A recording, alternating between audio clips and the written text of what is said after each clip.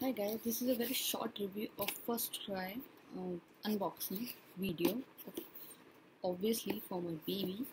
So let's get started. क्या सामान है? बस और भी सामान मैंने परचेज करे थे जो कि डायपर और ये सब है, वो दिखाने लायक चीज़ होती नहीं। आई थिंक मुझे ऐसा लगता है क्योंकि ऑलरेडी सब लोग उसे खरीद चुके हैं, लेकिन मुझे रिव्यू करना है पैम्पर्स का, पैम्पर्स प्रीमियम ब्रांड्स का। मैं थोड़ी सी परेशान हूँ उससे। आप कमेंट में बताइए अगर आपको उसका रिव्यू चाहिए, क्योंकि मैं उसे ऑलरेडी यूज़ कर चुकी हूँ और मुझे कुछ खास अच्छा नहीं लगा। तो बोलेंगे तो मैं उसको रिव्यू करके दिखाऊंगा, अदरवाइज ज़रूरत नहीं है।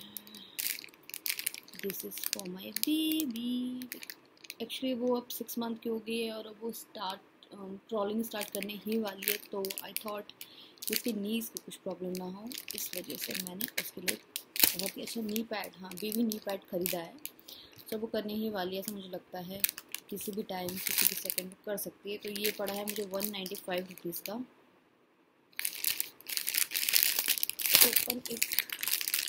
किस तरह की क्वालिटी है इसकी quality, I thought it's very good. It's बेबीहग brand और ये बहुत ही प्यारी क्वालिटी है इसकी, बहुत सॉफ्ट है, मटेरियल बहुत सॉफ्ट है और ये आई थिंक एप्पल का लोगो बना हुआ है। वाह।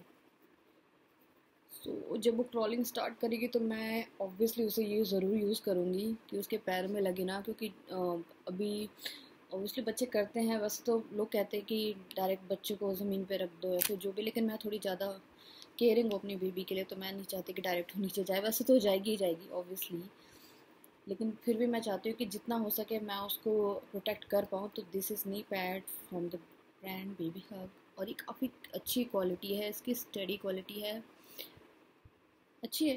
अब वो तो पता चलेगा जब वो यूज़ करेगी, तो अभी तो ये रखा ही रहेगा। जब वो स्टार्ट करेंगे क्रॉलिंग तो फिर मैं उसे ज़रूर ट्राई करूँगी इसके लिए। This is for my baby and this is short review. Thanks for watching.